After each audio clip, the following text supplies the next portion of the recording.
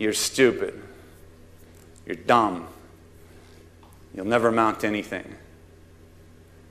And I was 8, and honestly, I didn't know how to process that. I began to believe lies about who I was and how I fit into the world. My dad was my hero. He was the kind of man that you wanted to be your best for. And I felt in his shadow I could do or be anything. And I felt loved and accepted. I remember the night that the priest from the local parish came and knocked on our door, and I remember it because I remember the sound that my mom made. And it still haunts me to this day. It was a shriek, a horror. Because all of a sudden our world completely turned inside out, literally in one day. What happened within a year is Mom remarried, mostly out of necessity. And the man that she hooked up with, he wasn't anything like my father at all. In fact, he couldn't have been more opposite to my dad. He was a violent, abusive alcoholic. And so I went from a message of you're loved and you can do and be anything to you're stupid, you're dumb, you'll never amount to anything. And I was 8, and honestly, I didn't know how to process that. I began to believe lies about who I was and how I fit into the world.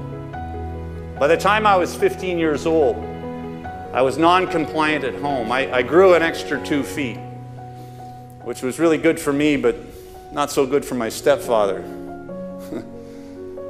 And so there was a lot of tension between him and he paid the bills, so I had to go.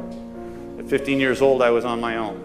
At 16 years old, I began getting in trouble with the legal system. I remember going back out to the street, completely broken as a human being, walking up East Hastings with the pouring rain. And I said to myself, how did I get here? I'm a good kid from a good family. How did I end up in this much trouble? What ended up happening is I remember the day. It was a beautiful sunny day just like today. See, back in those days, I was a liar, a thief, a cheat, and a mooch. And I saddled up beside this guy sitting at a bus stop named Gus because he had a cigarette. And he gave me a cigarette. He was a really nice guy. And he gave me a couple bucks too. But he gave me something more.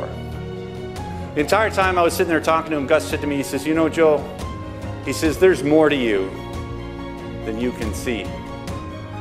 He said, but life is, you know, it's kind of dirtied your windows, and so the light doesn't get in, and your light doesn't get out. He says, if you were to ever get yourself clean and sober, you could go on to do extraordinary things because you're a real bright guy.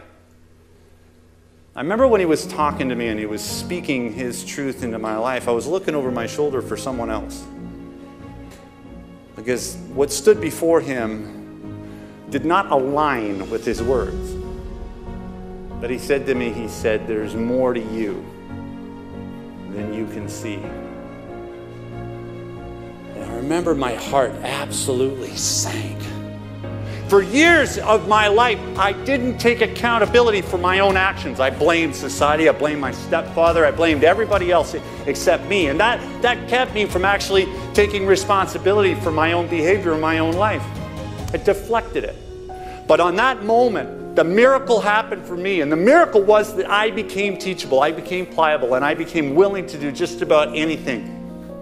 You know, one of the things that I know today is that discontentment is the catalyst of change.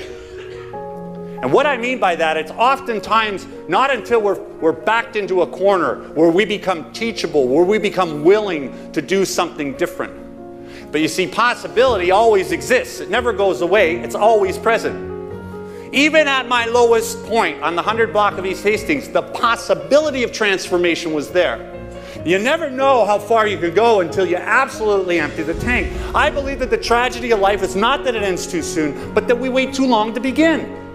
Because we're afraid.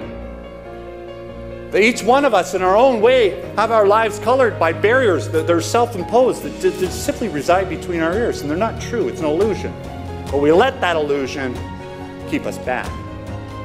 And I started to flower, I started to come out, and I started to do incredibly well. I went from a kid pushing a shopping cart around the downtown east side of Vancouver to being on the cover of Canadian Business. Is inside every single one of us is infinite possibility.